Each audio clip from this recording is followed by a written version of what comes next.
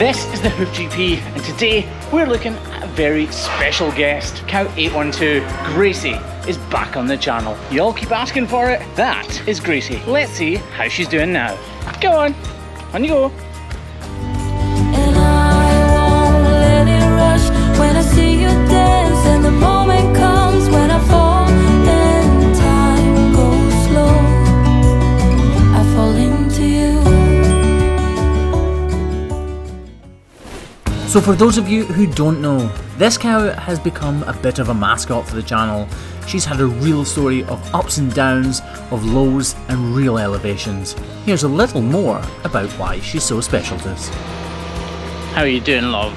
So for those of you who don't know, this is Gracie, cow 812, and she was incredibly lame, and I took her on as a bit of a pet project to show you guys exactly why cows like Gracie go lame and what farmers do about it. She became really ill, and because she was ill, she lost a lot of condition, and because she lost a lot of condition, that meant she lost a lot of the fat in her foot. So in other words, the insole within her foot got thinner and thinner, and she became really lame because of it. But we're going to see exactly how Gracie's feet are right now. She's walking well, but she's still got blocks on. It is months and months since I last saw her, isn't it, love? A lot of the time people ask me if cows remember what we do for them, and maybe Gracie does. She certainly never used to be that quiet. So originally both of Gracie's back feet were horrendous. She was very lean. And by the way, Gracie's a really old cow. She's not a heifer, she's not in the youth, she's not got any sprite in her step because she is old, especially for a dairy cow. So this is clearly her back left foot now. If we flip back to how it was when we originally saw her, I think you'll notice a slight difference.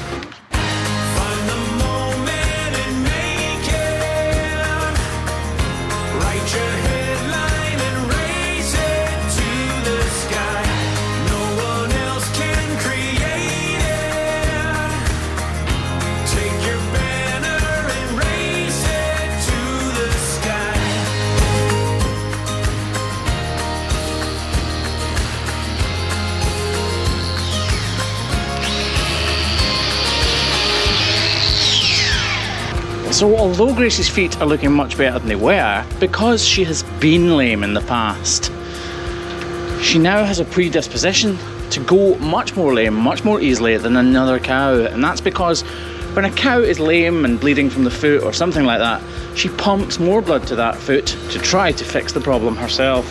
And in doing so, it creates calcification of the bone. So the bone inside itself is actually now all spiky and has projections that are sticking down into her corium and causing a little bit of discomfort, which can eventually lead to lameness. But right now, she's looking pretty well. This is inconsequential right now.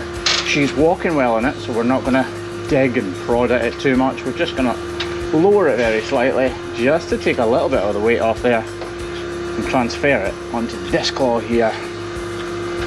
But that is Gracie's foot done for now. Maybe just remove that bit a little bit actually.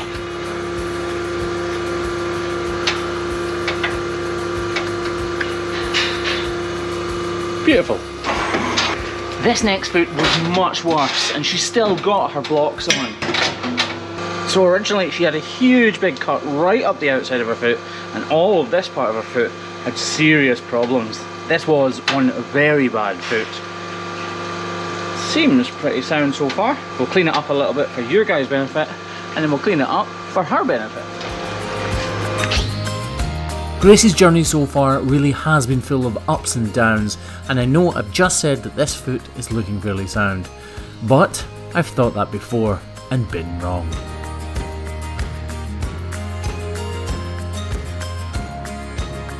I'm not too worried about the sole of the foot, but as we move on to the wall horn, this is where it could all fall apart.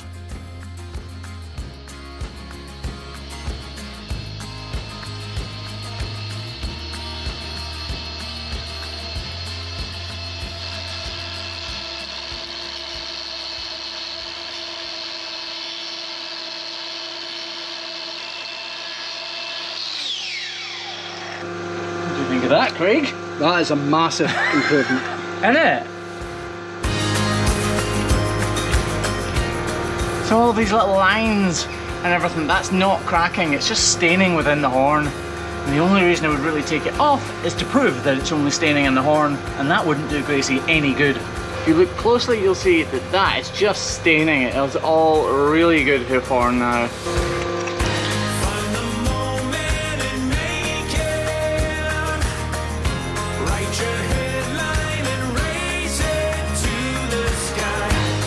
For me, this is genuine excitement, genuine pleasure, and genuine pride that we've managed to bring Gracie through the worst of it and bring her out the other side.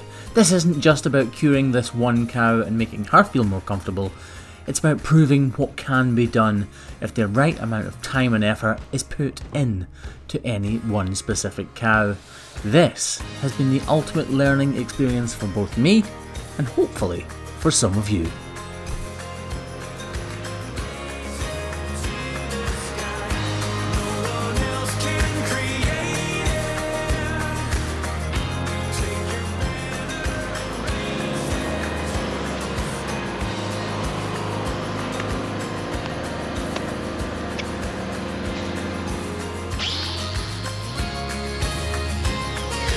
I couldn't be any happier than I am for her. And because she's in, we're just going to trim all 4 feet just to make sure that nothing is going wrong with her fronts as well.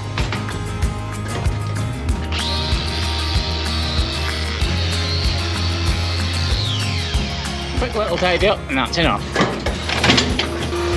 Is there a more satisfying job in the world than healing a cow like this?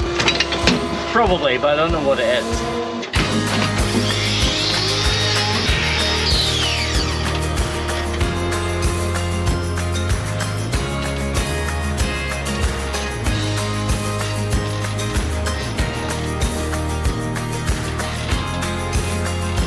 And that is Gracie all done. You were good, yeah, you did good, you did good. This isn't just down to me and Gracie though, you know. This is down to the farmer making sure that he does everything he can to make sure that Gracie, or cow 812, gets back to full health. Mission complete. Come on lass, come on. Good girl. That's a girl. On you go. On you go. If you guys have any doubt in your mind whatsoever that these farmers aren't doing everything they can for their cows, then worry not, because I assure you, they really, really are. Thanks for watching guys. As always, make sure you subscribe, and if you haven't already done it, give this video a big thumbs up for me and for Gracie and for the farmer for sorting Gracie out. Cheers guys, goodbye.